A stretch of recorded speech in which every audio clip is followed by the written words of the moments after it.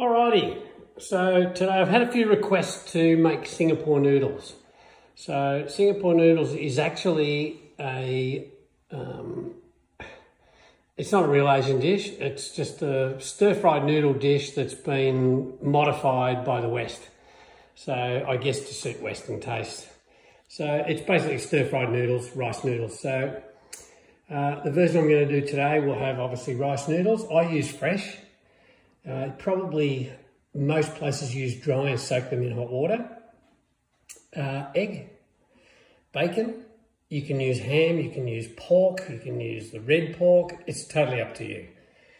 Bok choy, carrot, coriander, spring onion, garlic, prawns. Now I bought some black tiger prawns from the market the other day, so I'll be using those. Soy, curry powder, sesame seeds, oyster sauce and fish sauce. So once we get all this stuff sorted, I'll get back to you and we'll show you the process.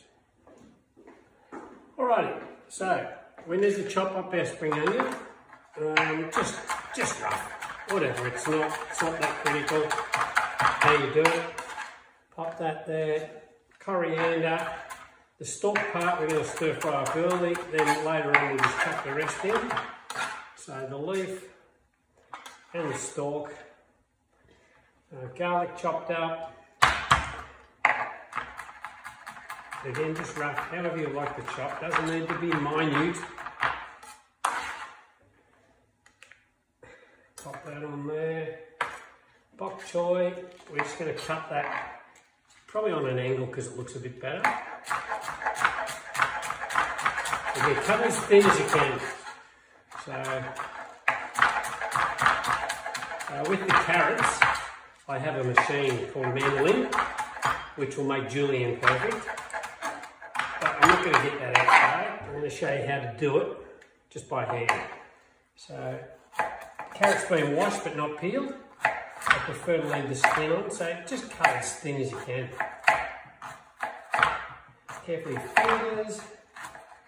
That's probably enough carrot. So it's roughly half a carrot, but it doesn't have to be. It's totally up to you what you like to put in it. And then that's too long.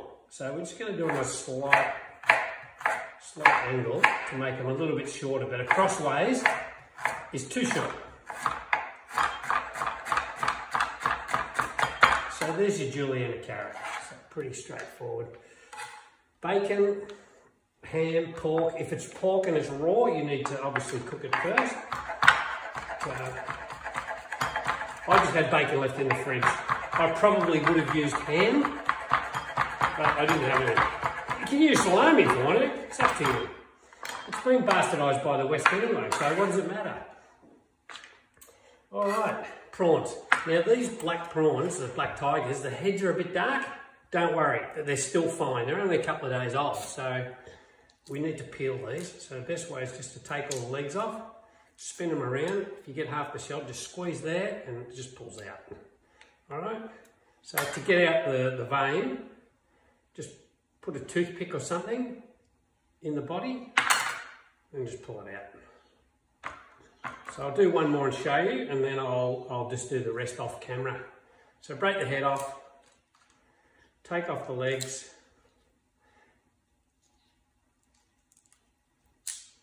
about half the body of shell, it's usually enough. Squeeze the tail, it just comes off. Then with a toothpick or an sharp end of a knife, poke into the backbone. They don't have a bone, but that's what people call it. Then just pull out the vein. Easy done. All right, and then once I've done these, I'm going to cut them up sort of in small pieces like that. So basically about that big. But I'll do that and I'll get back to you when I'm ready to do the frying process.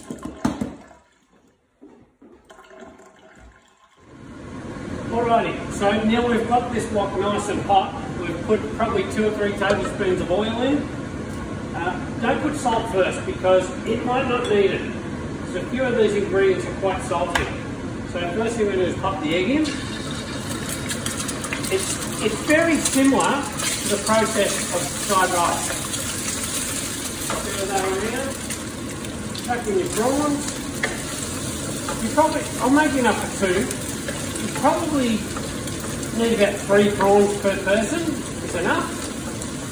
I've probably had a little more than that, but it's up to you. That's just what I had left from another dish I was doing.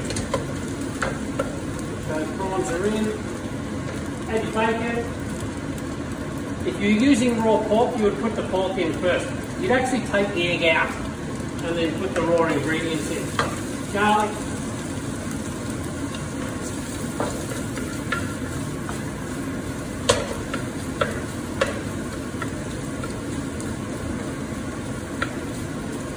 And the key with this is you actually don't want to overcook the prawns. They're way better when they're slightly undercooked. Now we add the carrot.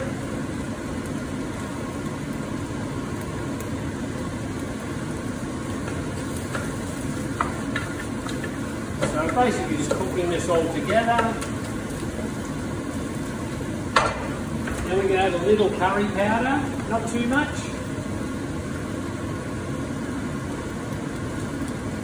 So maybe by 1/4 of a teaspoon, if that.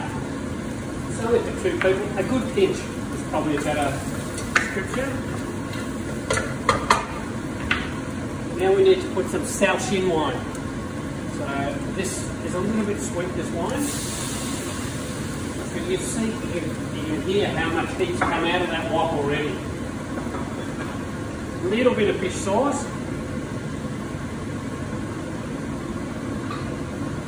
Couple of shakes, not too much.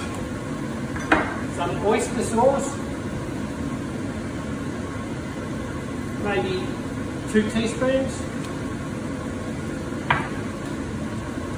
A little bit of soy, probably a teaspoon or 2. All these ingredients I'm using are gluten-free. So they're just about cooked.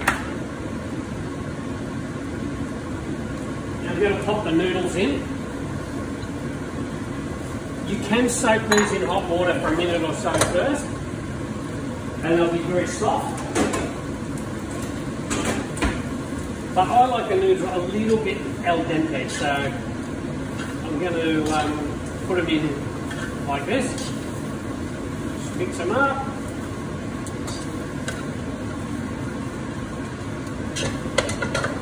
The problem with stir frying the noodles that have been soaked, the fresh noodles I'm talking about, the dry ones you do need to soak, but the fresh ones is they tend to break up once you stir fry them if they've been soaked in water.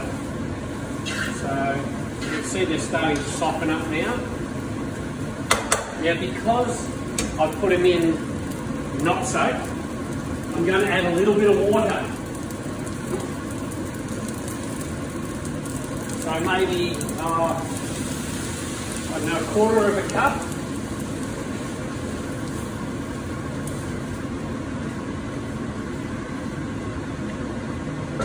They start to come on nicely.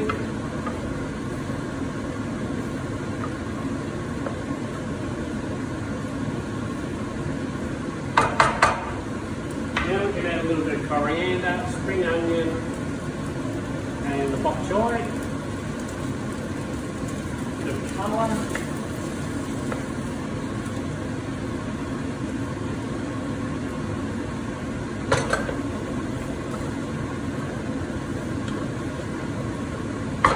Some sesame seeds. They're all saying, why doesn't he put sesame seeds in it? Goes in now. So about a teaspoon, I suppose.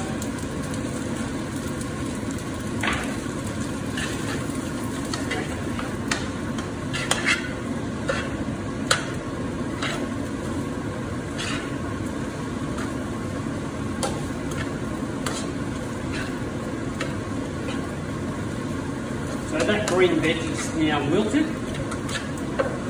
So that is ready to go. I'm just going to put maybe a drop more water. Just make it easier to get out the wok. And I want to taste it before we serve, because it may need a tad of salt.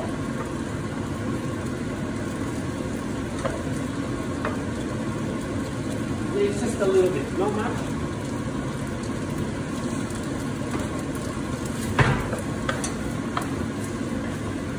Okay, we'll plate it up and we'll get back to you. Okay, we've plated it up. There's enough for two there. We just put a little bit of coriander and some more sesame seeds, just sprinkle for garnish. Now, obviously, if people are allergic to nuts or sesame, we're not putting sesame seeds in it. Well, there you go, perfect lunch. Enough for two people, costs hardly anything. Have a go at it and enjoy. I hope you got something out of this video.